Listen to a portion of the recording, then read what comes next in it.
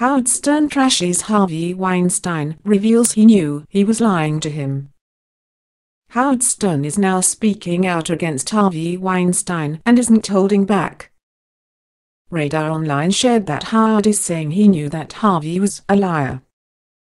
Harvey actually denied sexually harassing women to Howard in the past.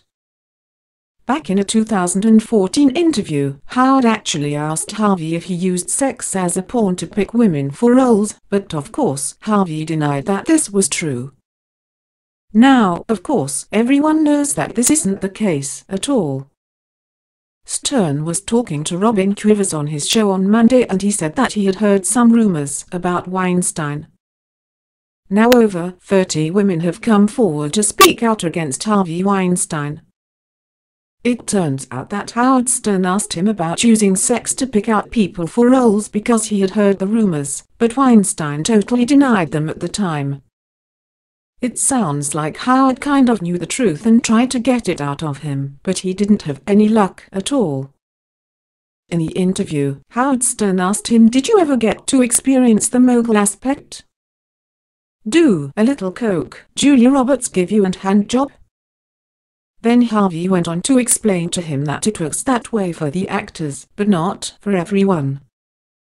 Stern did admit that he knew a woman who said that Harvey came onto her years ago.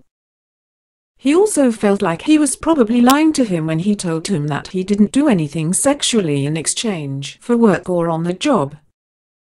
Last week, Harvey Weinstein checked into a treatment center.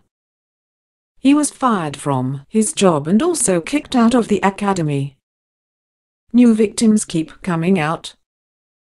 It would not surprise anyone at all if even more victims continue to come out and say that they had an incident with Harvey Weinstein in the past. Are you shocked to hear that Howard Stern is saying that Harvey Weinstein lied to him? Are you shocked by all of the accusations coming out about Harvey now? Sound off in the comments below on your thoughts.